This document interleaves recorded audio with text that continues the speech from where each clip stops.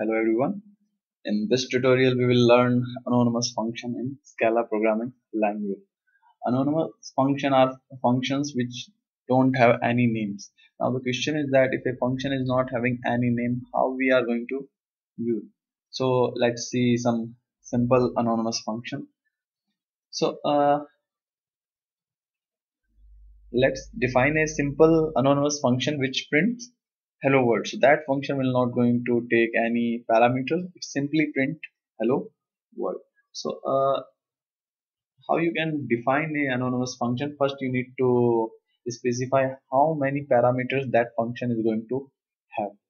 So we are not going to write def and then function name. We just simply writing braces. So in this braces, if there is any parameter that function is going to use, you can specify their data type. So initially we are going for simple functions.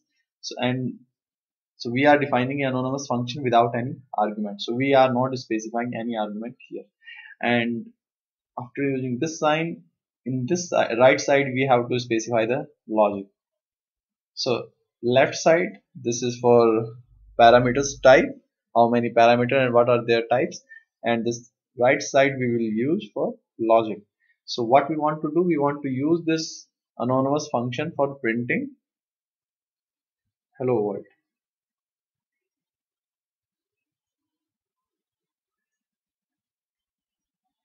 Now the question is that this function is not having any name. So how are we going to use it? So one way is that you can assign this function to a variable. So when we actually write this function, we are not assigning this function. Every anonymous function is actually having a object. So we are assigning that object to this function. Now, how to call this function? So there is one way you can write apply. So this is the one way. You can use apply method to call an anonymous function, which is related to this object f, or you can write f. So this one is the preferred one because we no need to write apply every time we want to call this function. So let's remove it and let's see the execution whether it's working or not. So we will compile our program and we will run it. So it's working. Now let's define some anonymous function with parameter. So let's say we want to define a simple anonymous function which will perform addition on two numbers, and those two numbers we are going to pass at the time of function calling. So here what we are going to do, we need two parameters. So here we will declare parameter 1 x, data type integer, parameter y, data type integer. And what this function will do, this function will return addition of these two numbers. So we need to write simply just x plus y. So this anonymous function automatically will conclude that it is having two parameters and it will return summation of these two numbers. So these two numbers are having integer data type. So return type will be integer. So we no need to write that part.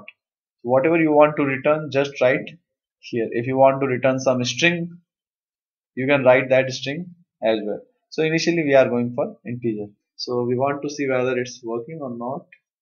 We will call it. We will call it for 12 and 23. We will save it, compile our program again and run it. So it's working. Now let's say here we are changing this one from integer data type to string. So what we are value, so we are returning a string because this is a string. These two numbers will be converted into a string and will be concatenated with this one. So we want to see now. We will compile this program, we will run it. So at this time it's returning as a string. So if you have noticed, it actually returned value 1223 because this is actually working as a concatenation. So what we want this addition to be performed first, and concatenation later. So we will see the execution now. So now it's working fine. So this is the simple example of using anonymous function. You can specify any number of parameter here. You can specify logic here. So in case if your logic is exceeding lines, so you can enclose that logic in curly braces. So normally anonymous function we actually use for short functions. So we can write that entire logic in one line, but in case if it's exceeding, you can enclose in curly braces. Thank you very much for watching.